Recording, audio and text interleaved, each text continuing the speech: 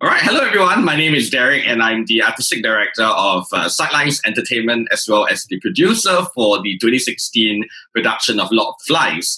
And we're doing a series of chats with our different groups of people in the company because we are going to be premiering the 2016 production of Lord of the Flies really, really soon on YouTube. And so today we have with us our actors. Some of the actors of Lord of the Flies. In fact, actually, all of them are part of the Ralph team or the Ralph gang. And so before we begin today's chat, we're just going to get them to introduce themselves and share what role they play in Lord of the Flies. Take it away. Hello, everybody. My name is Ghafir Akbar, and I play Ralph. Hi, I'm Lim Kay Siu, and I played Piggy. Hi, I'm Erwin Shah Ismail. I play Simon. Hi, I'm Crispian Chan, and I play the role of Percival. And I'm Samantha Scott Blackwell, and I played the role of the director. So Samantha is joining us today also. She's the director of Lord of the Flies, as well as the artistic director of Blank Space Theatre.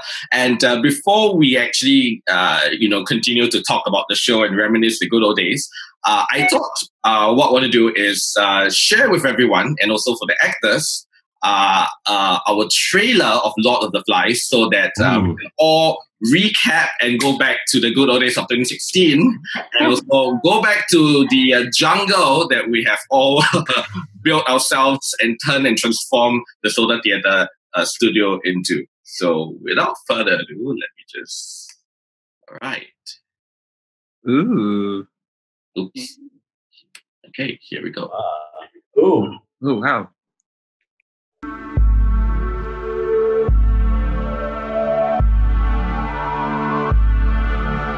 Hi, my name's Samantha Scott Blackwell. I am the director of Lord of the Flies. Lord of the Flies is based on a book by William Golding and adapted to stage by Nigel Williams. The premise of the play is that a plane carrying a bunch of school boys on a trip somewhere crashes on a deserted island. And on this deserted island, these kids have to survive until they are rescued. Hello, my name is Ghafir Akbar, and I play Ralph. I'm Lim Kay Siu, playing Piggy. And I'm Erwin Shah Ismail. I play Simon. So Ralph sort of becomes the leader that gets appointed by the group. Piggy is Ralph's friend. They make friends very early, and Piggy is smart and he's logical, but he's weak. Well, Simon is this physically frail, somewhat shy, but he's known to many as someone that's good-natured. The most exciting part about this play is that we are transforming the SOTA Studio Theatre into a jungle, because it's set on a deserted island, on a beach, in the jungle, on a cliff. Lord of the Flies is dark, it's funny, it's tragic, it's hilarious. The experience is really immersive, so it's just something you don't want to miss. So please join us at Lord of the Flies, opening 25th of March and runs through 3rd of April. At the SOTA Studio Theatre. So don't forget to get your tickets at keйтix.com. See you there. See ya. There you go. So right. Dramatic. no social distancing back then.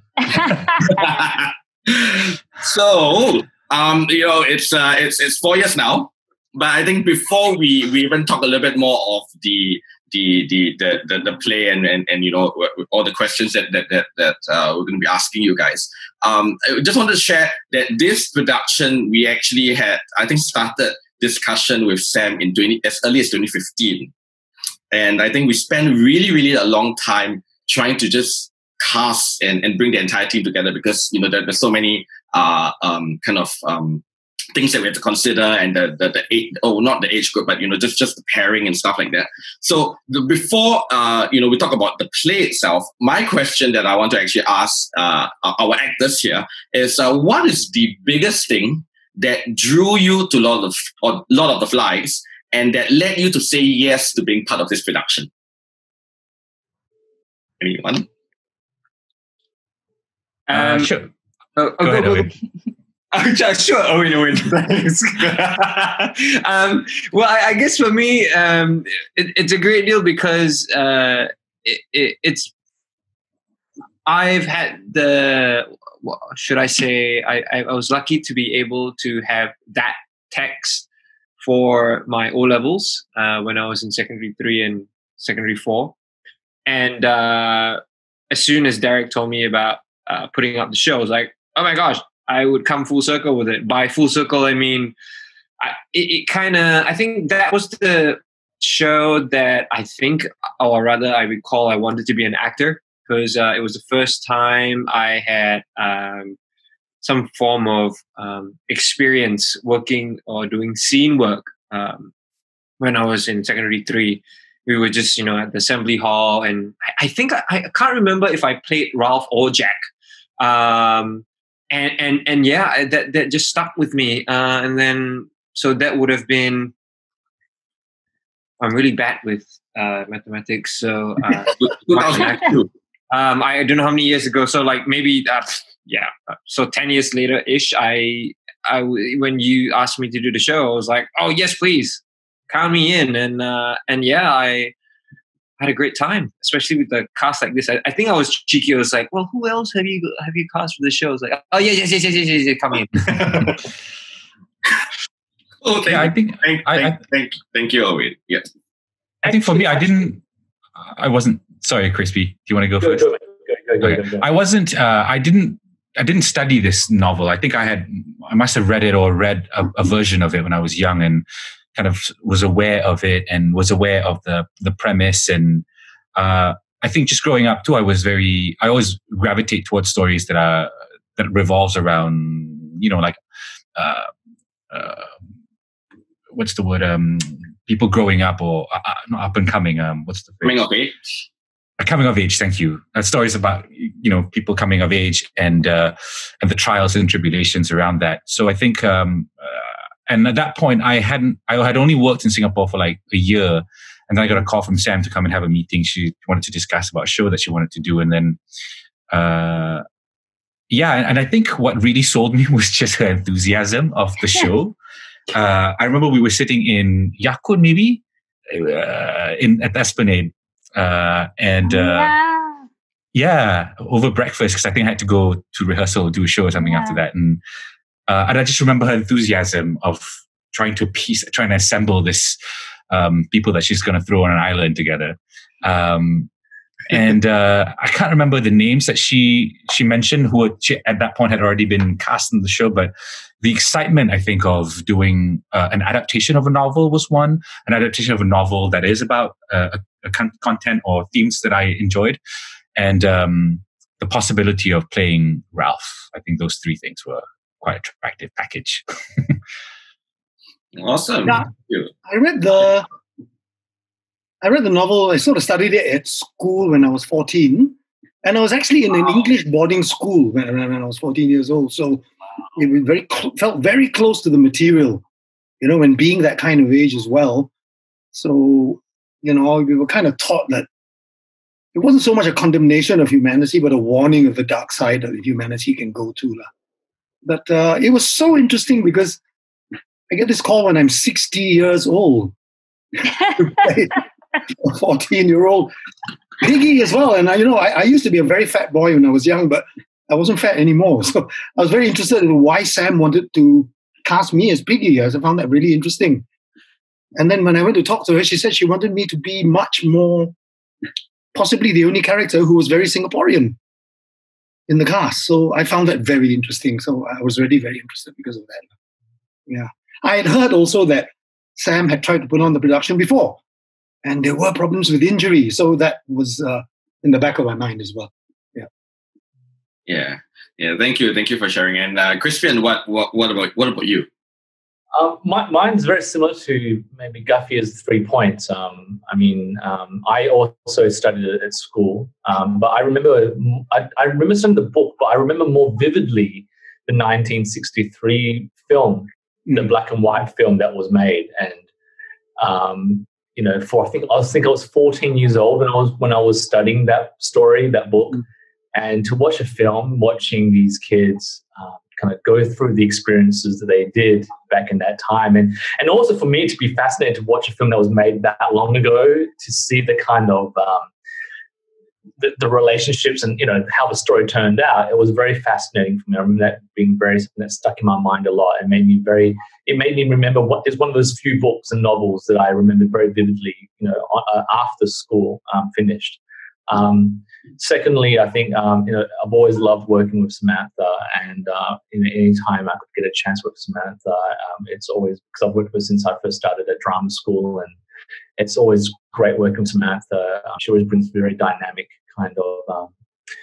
I love her set designs. I love the set. I love production values of her shows. It's a cinematic vibe to her work, and I think that's what I was really looking forward to exploring with Lord of the Flies. What she would bring, and I'm always drawn to ensemble work, and I think actually, funnily enough, most of the work that I've done in Singapore has been mostly ensemble work, and there is something about that camaraderie, that a group of lads, for example, in this one, it's always a very exciting kind of dynamic to play with these ensemble kind of shows, and that was another draw card for me. Mm. Awesome. And also for Samantha, what was your of course we talk a lot about the staging of this and the casting of it, but how was your experience? Like, what was your process like when you were like auditioning or casting for these actors? Well, I was going to say first that I absolutely enjoy working with men on shows, not to say, okay, because there'll be a lot of women who are very upset when I say that, but it's a completely different process, because when you work with women, there's a lot of talking. It's very emotional. And there's a lot of talking. Whereas with guys, it's like, it's physical. You just do it. You just try it. You don't talk too much about it. And you kind of just work it out on the ground and rough it up. You know what I mean? So I love that. And I was excited to kind of get the team together. It felt like, what's my sports team going to look like? And can they play well together? And you know what I mean? Like, it's a different process. So, it was really thinking about the dynamics of actors and how that would work for us in an ensemble like this, especially one that's so physical. Mm. So and I've just I've wanted to work with everyone in the cast. Crispian I had worked with in school, like we did one of his, was it graduation or one of the last shows or something. It was a great, yeah. And I'd been wanting to work with him. I love seeing Ghafir on stage. I was like, gosh, it would just be a dream. Kay Siu I hadn't worked with all this time, but knew well from the industry. And I was just like, gosh, this could be a really great opportunity. And Erwin, we hadn't worked together either, had we? So it was like, for me, it was an exciting prospect to work with actors I hadn't worked with. It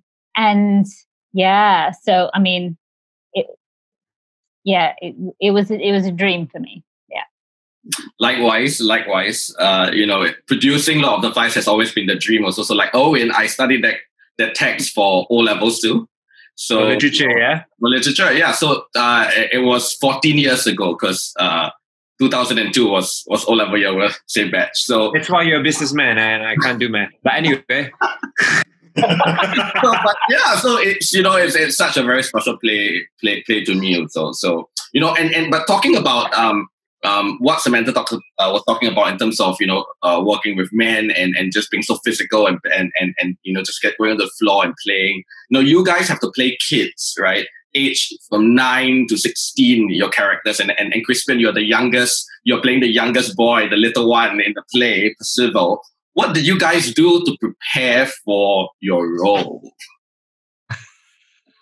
Crispian, why don't you go ahead? Since you play the youngest boy in the play. Oh, I do. To be honest, I didn't do too much research. I just kind of just sat back and watch Rizman. Exactly. It's just another Friday night for me, really, folks. It's just another Friday night. You have a couple of whiskeys, and then next thing you know, you're bubbling like a 5-6-year-old, and you lose a certain level of coordination. I think. I mean, Percival was an interesting character because, in amongst all these, it's a terrible ordeal what these young boys go through on this island, and how the story kind of develops. And I think trying to find with Percival is really just trying to find that kind of innocence that he carries through it, because in some ways, when Percival talks about seeing the monster for the first time, that triggers the kind of the events after that. And so there is this kind of naivety and innocence that Percival has. And I think that, where did that come from? I don't know. We are all naive in some ways about our assumptions. We see things and we interpret that. It's the power of imagination and tapping into that kind of unbridled, believability, no matter what it is, that you believe that what you saw is what you saw, which I think we kind of are familiar with right now in the current situation. That kind of naive gullibility that comes from. I think that's really kind of what is the first and foremost thing that you tap in with Percival. But yeah, I guess that's it. That innocence. Mm. Yeah. What about you, Kay Siu? What about? Yeah, it's so interesting because Piggy was very specific. Yeah. Because the name is because he's fat, and I wasn't fat at that stage.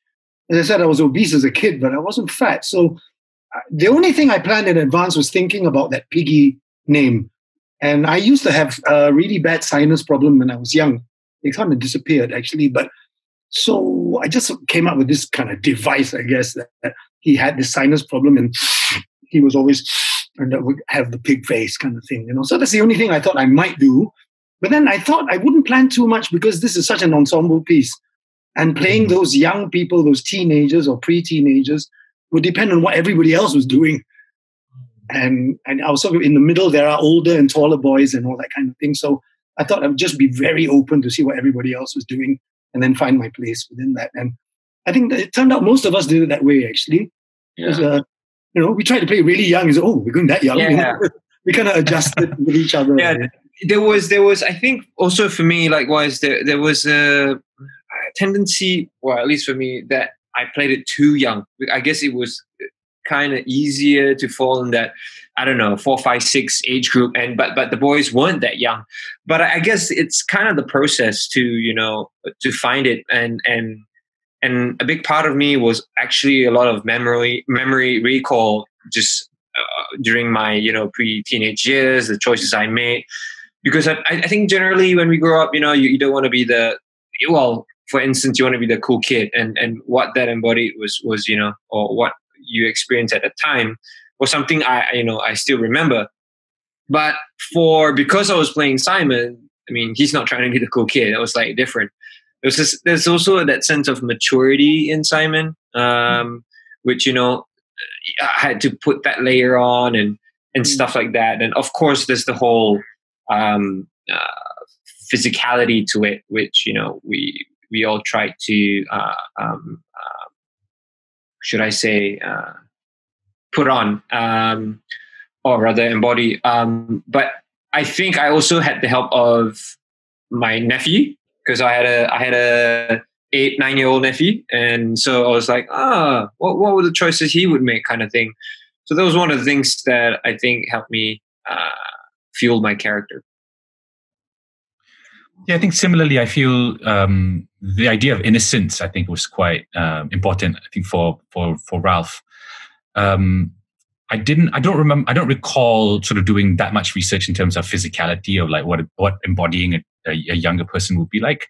I felt that, when you're young, the way you look at the world is a little different. The lens of which you filter and consume what you observe is a lot different from how I would now, as an adult.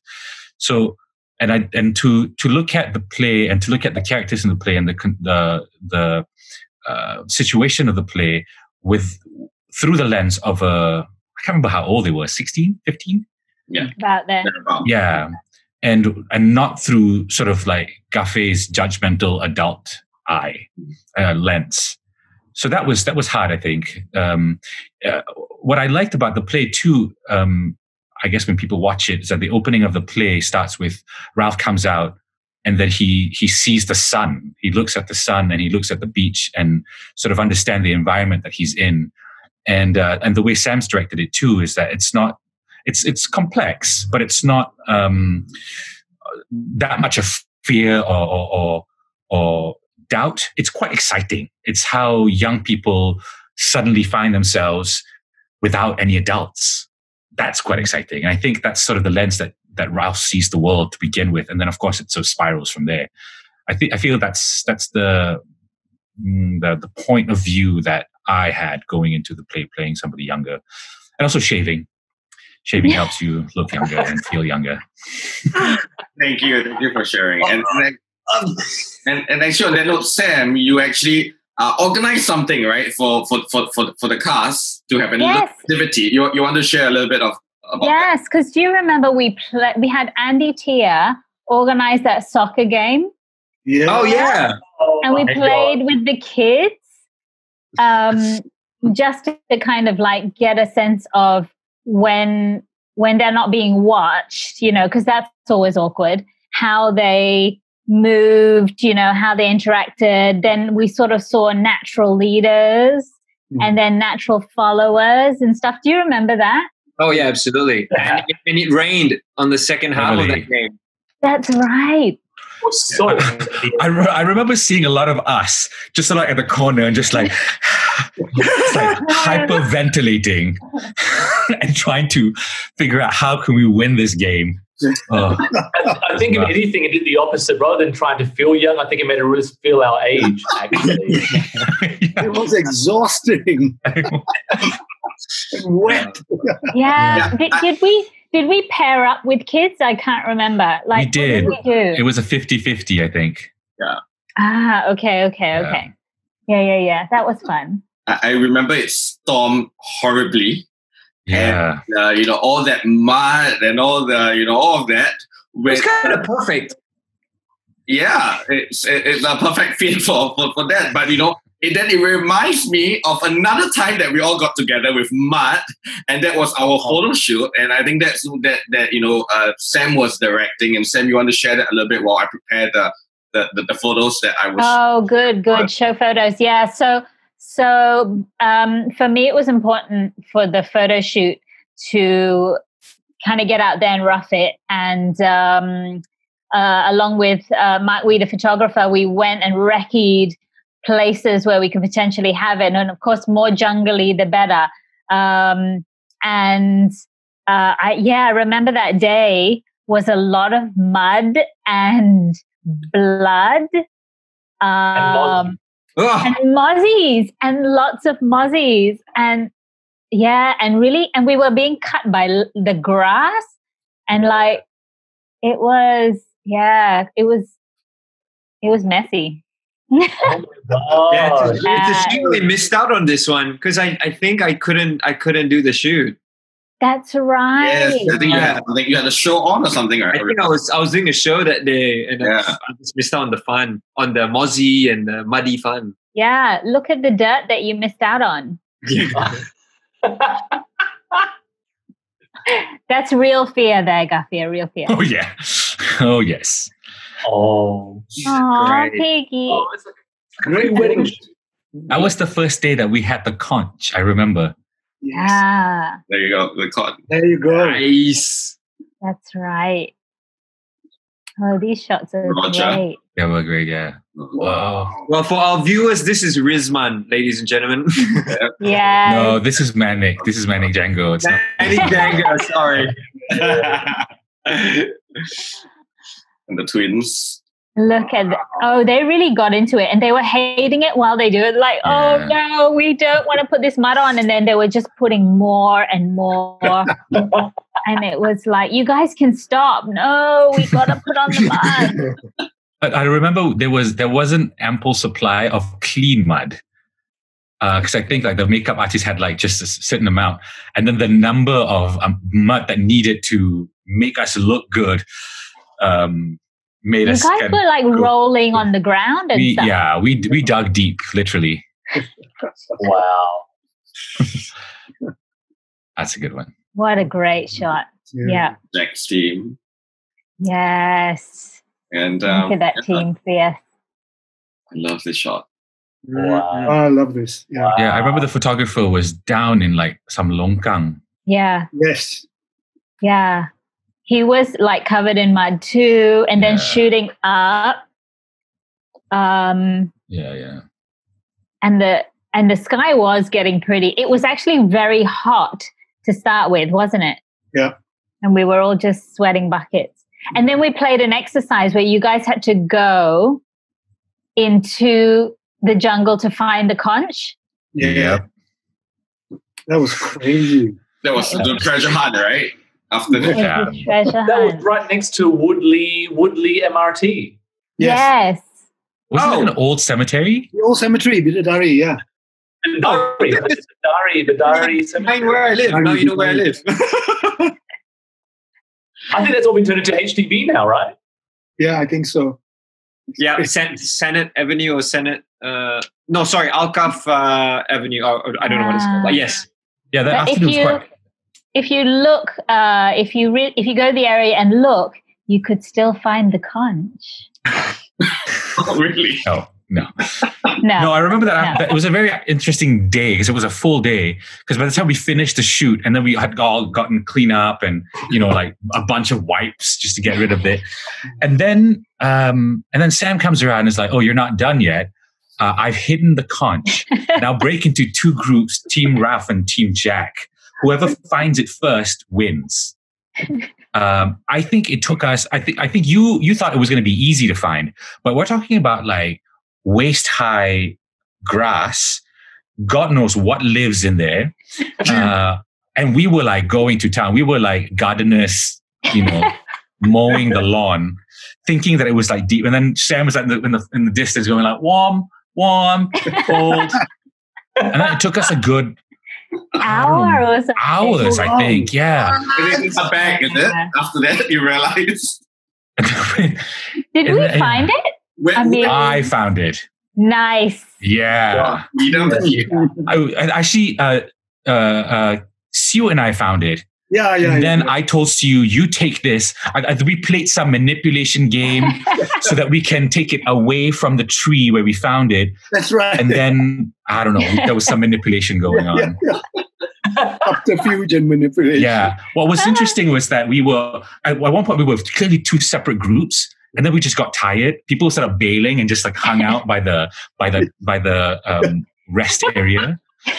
And then at one point, the groups decided to like work together at one point. And then they started to backstab each other. It was very Lord of the Flies. Yeah, it was. But the exhilaration of finding it and getting to go home was second to none. Or maybe the reunion we should do that, Sam. We should all bring them back to hunt for the conch. Right. Yes. Right. Sure. Maybe we just hide it in Erwin's house since it's near the place, and then have a meal after that. Yes. Make it easier, please. So on that note, what was your greatest challenge, your biggest challenge for all of you? It doesn't have to be acting per se, but just being in locked flights. What was your greatest challenge for you?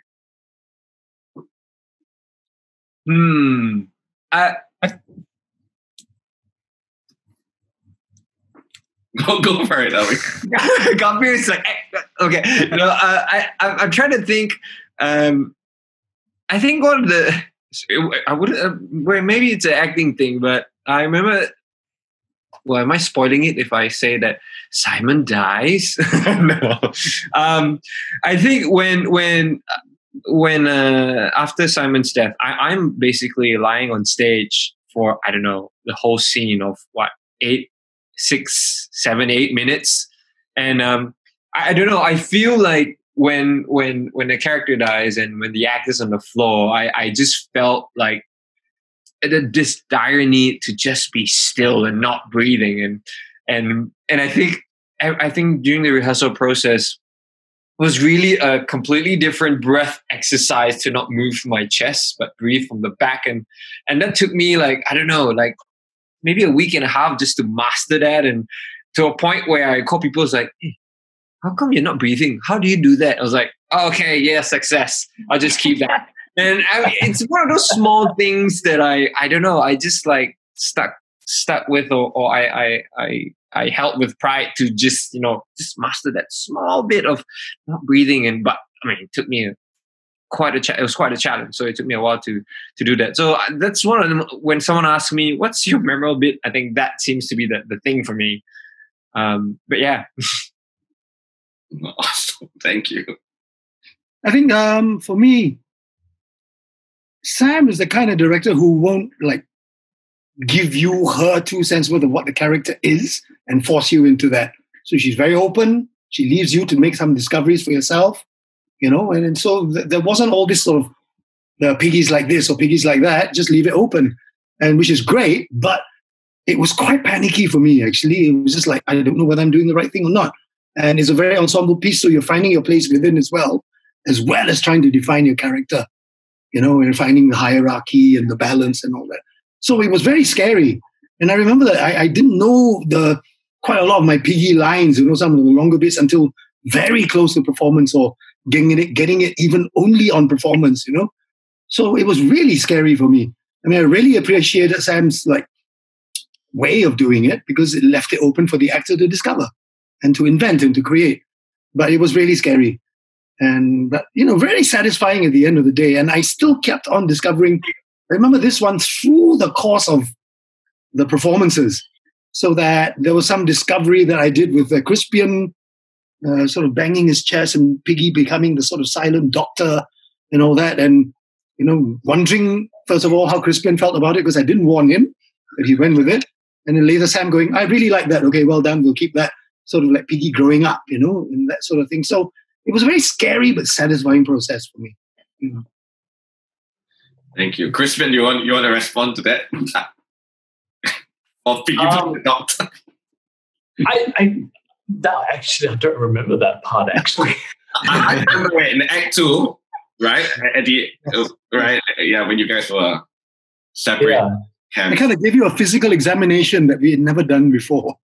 Oh, yeah. I do remember the tapping part, but I didn't remember it being done on me. When you said that, I was trying to think, wasn't that done on somebody else? But yeah. No, it was on you, mate.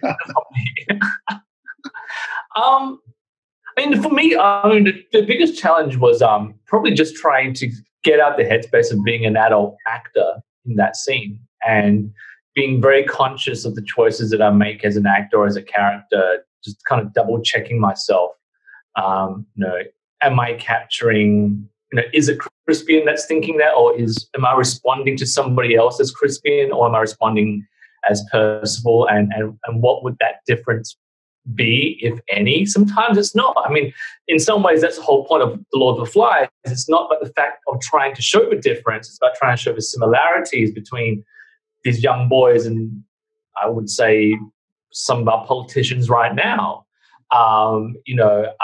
Finding those kind of parallels and all that. And I just remember that a lot, was going, especially for Percival, who's meant to be a bit younger than the rest of everyone, was just trying to remember, just double self-checking whether it was, am I reacting genuinely to what people are doing as children, or am I reacting as Crispian, the adult, who thinks that that's what a child should react? I think that's what it is. There's a parental kind of thing, like, am I acting as if I think a children should act that way, or am I acting as a kid should act that way, and that's period. You know what I mean? That kind of mentality of what should a child, because that's the thing, that's one of the big things about growing up as a child. You're playing with your own identity, but you're also trying to, you're also under that kind of discrimination that of what an adult think a young person should be. And I'm juggling that. Yeah.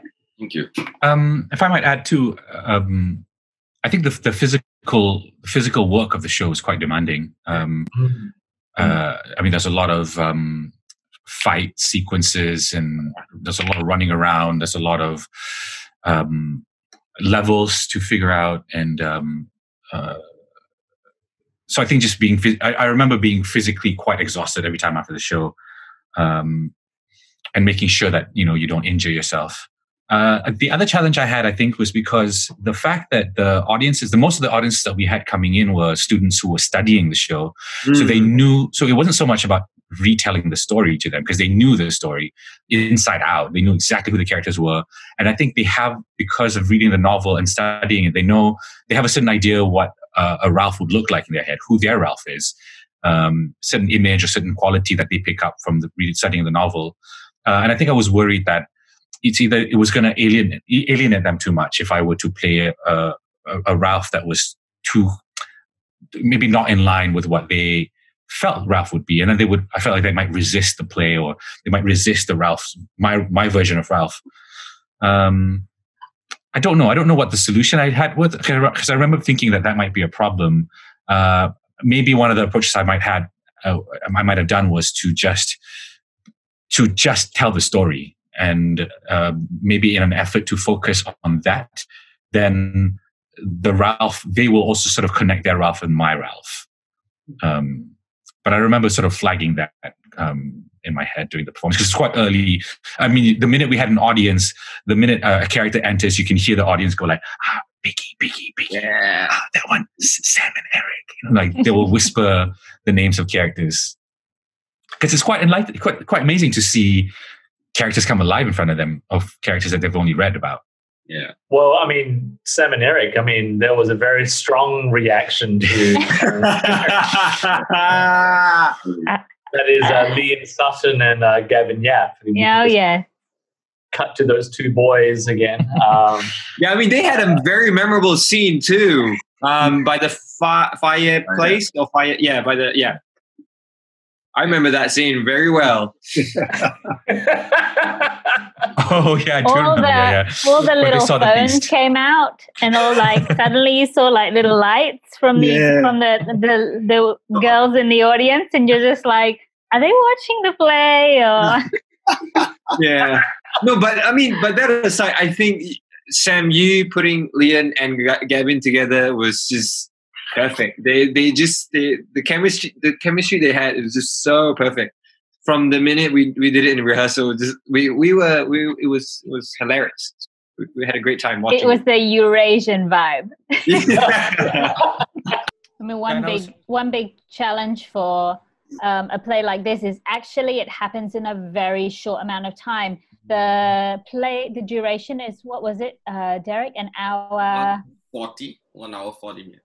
Okay, 1 hour 40. That's okay. That's not so long. But a lot happens in an hour 40. You go from, oh my gosh, this is wonderful, we're on holiday and we don't have parents, to death and blood and destruction and sacrifice, and there's a beast and it's dark and we can't see. What the hard part is getting there without feeling like you've dropped off a cliff. Do you know what I mean? Like, how did we finally get here? How did that happen?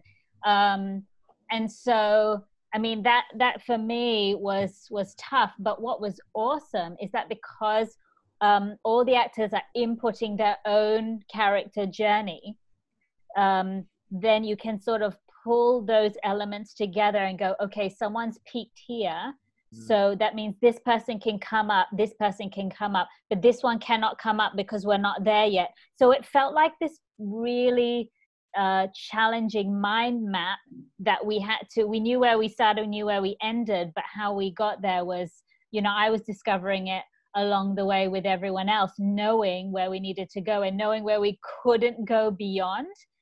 Sometimes you're just like, no, that's way too much. That just wouldn't happen. We're not emotionally there yet, that kind of thing. So it felt like I guess cooking, where you're sort of like a bit too much. Let's put more of that. Let's better balance that out, or something. Very difficult play, but exciting, like super charged and exciting. I enjoyed too being able to have the novel as a point of reference, because I think the adaptation, of course, couldn't include everything. And I think in bridging all that gaps in between these moments, we had the resource of the novel. So I remember going to Sam quite a fair bit and be like, well, here from A to B, I don't know how to get here. In the novel, it's this, but it's not in the play. How? I think that was a nice collaboration to have with William Golding. And everyone was scared, like everyone, I mean, I was petrified, but everyone had their own moments of uncertainty, which I guess is really, that's the backbone of this play in many ways. But I think I had one-to-one sessions with every single actor who was going through their own challenge, because if you just talk about the character and just say, okay, who is this character? What's their history? But then you plonk them in an island and they're completely out of their comfort zone. So we're negotiating not just the character that's provided on the stage, but the circumstance that has made them change. Kudos to all the actors, because they really had to look at so many complexities of the character, which wasn't a nurture thing. It was a full-on nature thing, literally. Yeah. And on the producing front, it is also, I dare say, the most challenging play production that I had to put together. But I think we're really happy that we managed to pull it off, and so beautifully. And when you guys watch the screening on when we screen it, I'm sure you will bring back a lot of memories. What was so challenging for you, Derek? What was the biggest challenge for you as a producer? Where do we begin? The leaves from China, or so the leaves from China, right? Only was stuck in customs, and so it came very last minute, let's just say. The blood also was stuck in customs, and it was the first time, as I was just sharing yesterday with the designers, the chat with the designers. A lot of times, we are able to build the set beforehand and then bring it into theatre. This is the only time that we did not have a built-up set at all pre-production, because we literally have to do floral arrangements in the theatre.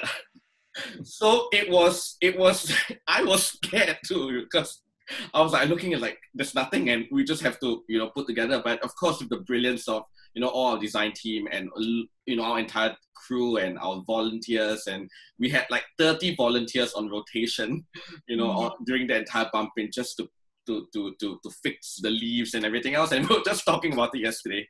It was so hilarious. There were two teams of people. One doing the floral arrangement, the other doing gardening work and cutting down leaves so that James lights can come through the whole forest.